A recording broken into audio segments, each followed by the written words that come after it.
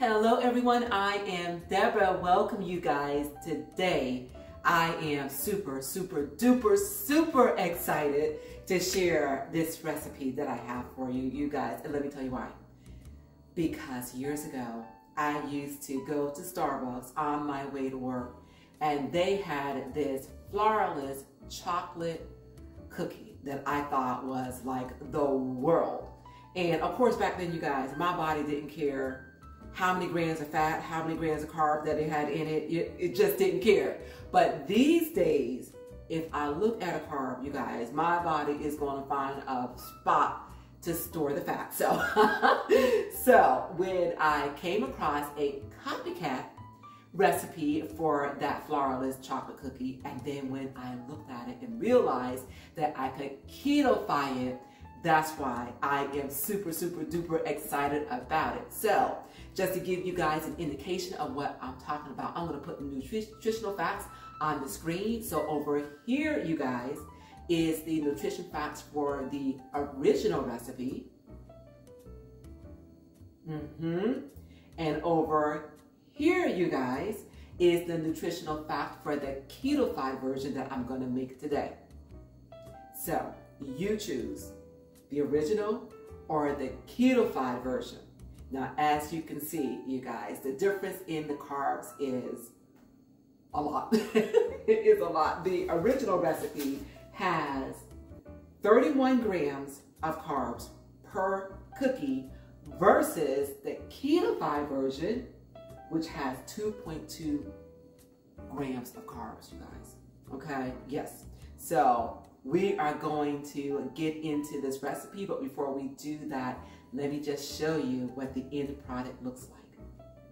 All right, everyone, these are the cookies that we are about ready to put together. Delicious, you guys. Like I said, when I told you that I was really excited about it, this is the reason why. Oh my gosh, look at that. The chocolate is just melting and they are chewy on the inside.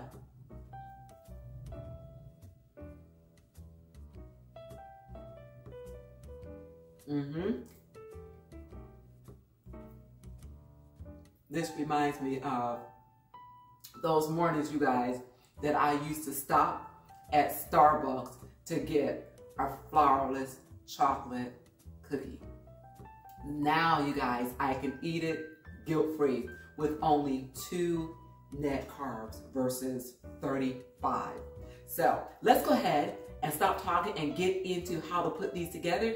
Guys, enjoy. And please do give this video a thumbs up. Please do share. And if you're not yet subscribed to my channel, please do press that subscribe button below, right there, the lower right side corner of the screen. I would love to have you along for my YouTube journey. And remember, you guys, to remain safe, healthy, and encouraged. And it is a great day.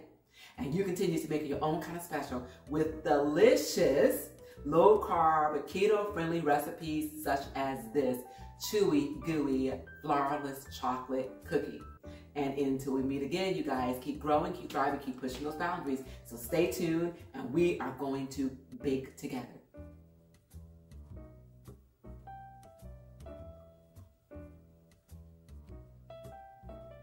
So good.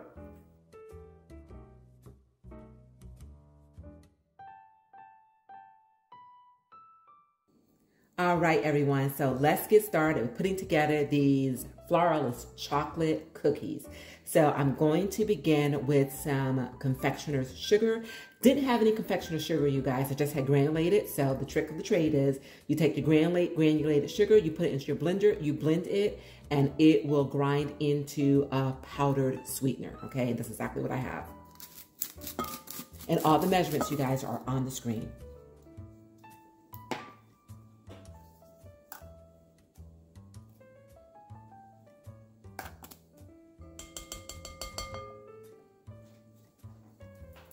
Next, we're going to add the cocoa powder.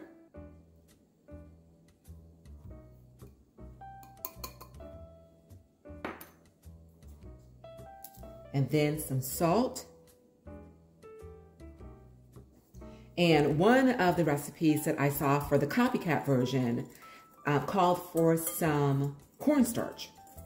And I'm not exactly sure right now if I am going to use the xanthan gum, which is what I would use instead of cornstarch. So I'm just going to see how this goes.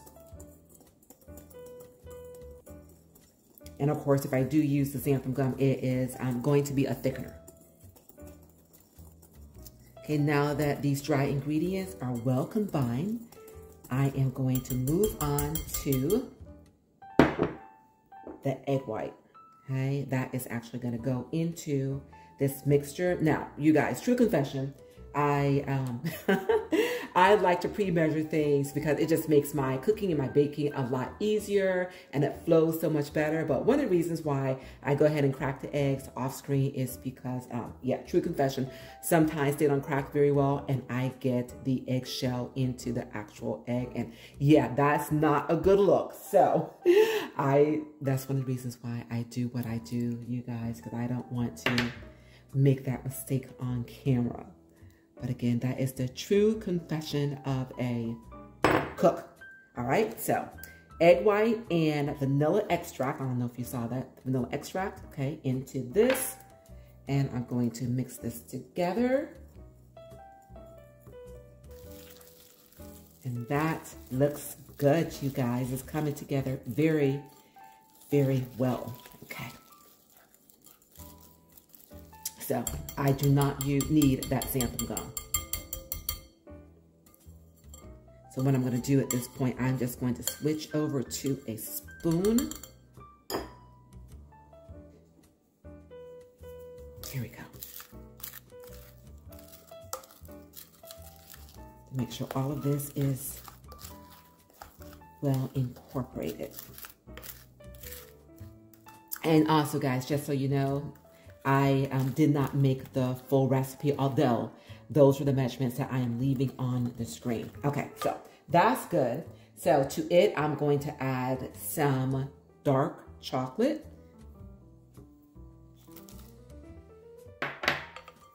And mix that in.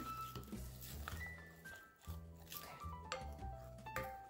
All right, good. So the milk chocolate, I'm just going to reserve these to put these on top after I spoon these out onto my nonstick baking mat. All right, you guys, I've got my baking sheet. Let's go ahead and lay these out. Wow.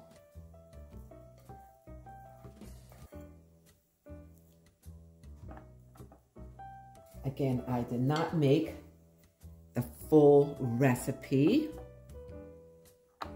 but this should give us a good demonstration of what these cookies are going to look like after they bake. Oh my gosh. Because the shine on this is amazing. And that is all because of that egg white. And just spread them out some.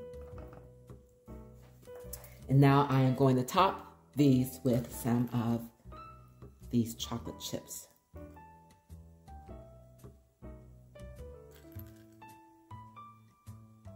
So we've got chocolate on chocolate on chocolate, you guys. All right, you guys, that looks like a winner to me. So off to the oven they go for about 12 to 15 minutes. I'll see you soon. All right, and here we have it. Hot out of the oven. So at this point, you guys, all we need to do is to let these cool, and then I'll be back with you and we're gonna give these a taste.